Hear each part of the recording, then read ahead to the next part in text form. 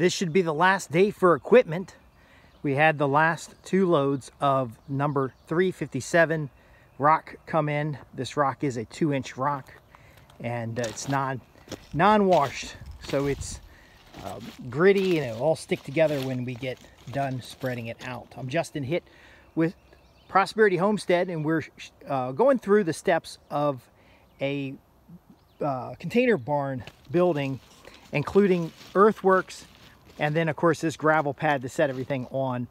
And we need equipment to spread this out and make it as level as possible. You can see I raked up around the edge by hand, and the secret of this exercise will be to keep the equipment on the gravel. So the equipment will be on the gravel, spreading out this pad, tracking it in, and then we'll have one final load of number 57 rock, which is a smaller rock than this, which will lock these rocks into place. Now, we'll still have drainage. We're not making a hard, flat surface like you might for a road or something. We'll still have drainage underneath here, and we'll still have evaporation on this surface, but we will have it locked in place so the containers have a firm foundation to work on. And this is a 40-foot by 28-foot pad. And like I said in the previous videos, we've scaled down the pad to use 20-foot containers instead of 40-foot containers because of some project constraints. And also I want a good solar aspect to this particular project. You can see I'm in pretty much full light right now. It's morning. By afternoon I get a little shade in the front, but by evening I get full sun again, and then I have shade in the evening, late evening. But what we're looking at here is about 6 inches of rock.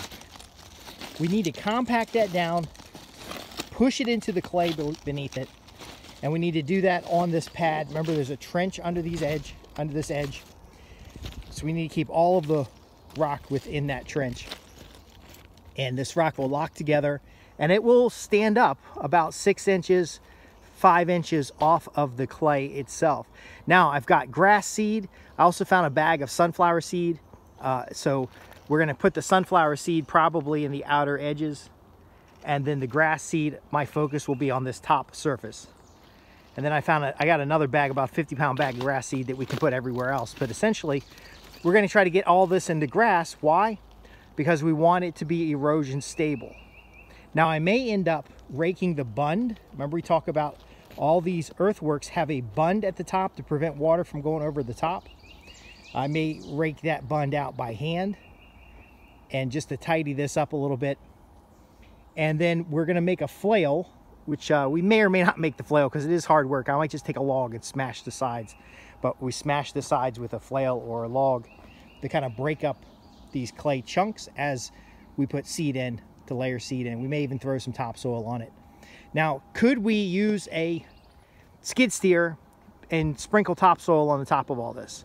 Yes, we certainly could. But we would need something to sift the topsoil we removed from the surface here.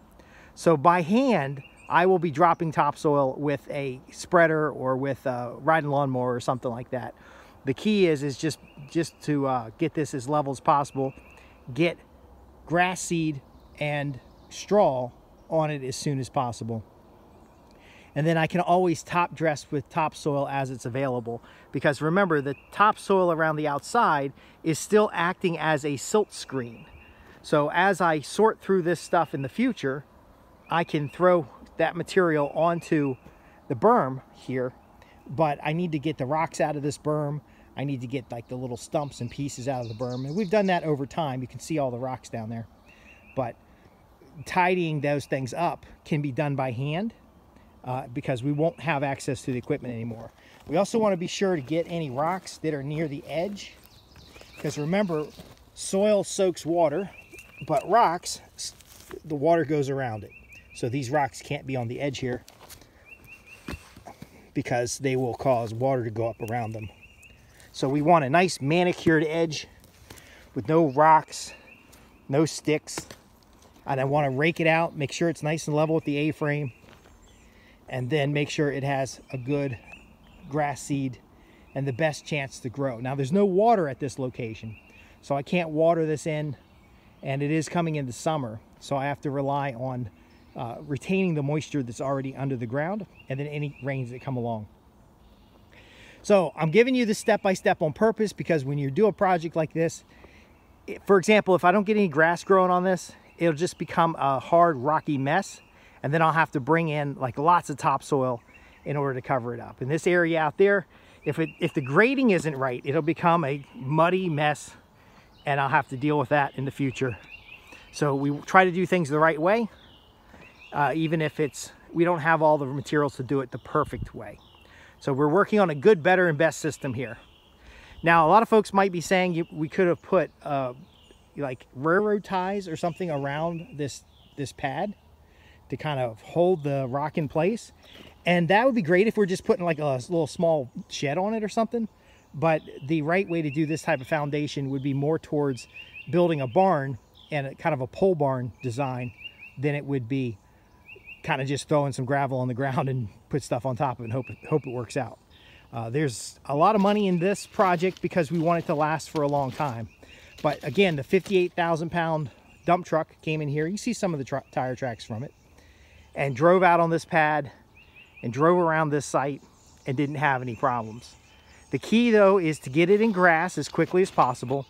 And then I'm just gonna buy like bird seed and other types of seed to just outline the whole area. I want as much green growth as possible to hold soil in place. Now, we left this edge kind of rough here because eventually all those trees, after a couple years of goats running through them, all those trees are going to be gone. It's going to be a level, flat spot here. You know, eventually there may be a house on the site, but in the short term, it's going to be a lot of temporary fencing and or wired fencing for goats. And goats don't care about how pretty it is, but I care about the erosion. I care about the tree cover. I care about the biomass that we're able to produce on the site, because we're primarily farming soil and carbon sequestering. I'm just loving the birds that are out here. Can you hear that?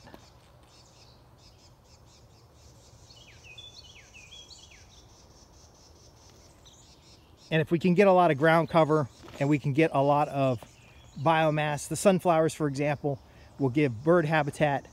We'll get the deer habitat. There's already been some deer through here, and will give us the maximum calories for the animals that are going to come onto this land. Now, as for people, it's still a family campsite. I don't live that far away.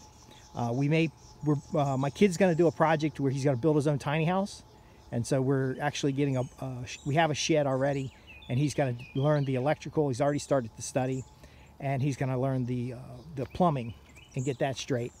I'll probably have to get a contractor to do the gas part of it, but that's going to be here. We're going to set up a large tent for family camping, and then of course we'll still have the remote camping sites across the property. This property is listed on HipCamp. I don't know how I feel about that, but it's tied to our courses and our activities where I teach primarily land management, and we have another person here that teaches the survival and everything like that. It's actually Sustainable Homestead Institute. You can work with them directly, or you can work with them through the my HipCamp listing. Ultimately, what this is about is how do you get your land project up and running, and then maintain that farm and get it going strong over the years. How do you find land? How do you plan your design? How do you phase in your design to fit within your budget? How do you do the things that are necessary to turn your dream into a reality? And then when the obstacles come, how do you overcome those obstacles? Just like I had planned to do the original project in the city of Martinsville, and then when I had problems with that, I just got a bigger and better project someplace else. Because again, not everybody understands what's environmentally sustainable. A lot of people will try to get away with shortcuts and gimmicks just to get that cash. Believe me, there's a lot of excavation people.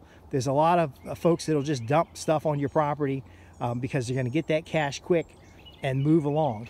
You've got to live with it for a long term. Why not set it up the right way using the good, better, and best system?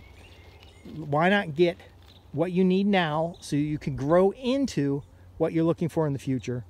I'm Justin Hitt with Prosperity Homestead, where we help you transform your agricultural dream, your homesteading dream into a reality, stay tuned for the rest of this program. We have, you know, this is going to get spread out today. Again, he's going to try to stay on the gravel to pack all this down, to get all those rocks to lock into place. And then we'll finish it off with some number 57. And that's a smaller rock that's going to kind of sit down in between this other rock. It also is unwashed. So we're not looking for a pretty, we're looking for stability. And then I will get the pads on here for the containers while they're on the way, because it takes like 2 weeks for them to get here. Again, like and subscribe, ask your questions below. We do answer project questions, and we do help with some of the designs, and we can get you set up with the right people to do the work, especially if you're in this region. I'm Justin Hitt, Prosperity Homestead. Ask your questions at www.prosperityhomestead.org.